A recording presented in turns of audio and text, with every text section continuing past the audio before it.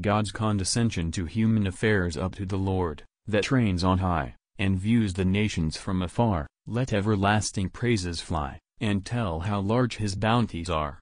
He that can shake the worlds he made, or with his word, or with his rod, his goodness, how amazing great, and what a condescending God. God, that must stoop to view the skies, and bow to see what angels do. Down to our earth he casts his eyes, and bends his footsteps downwards too.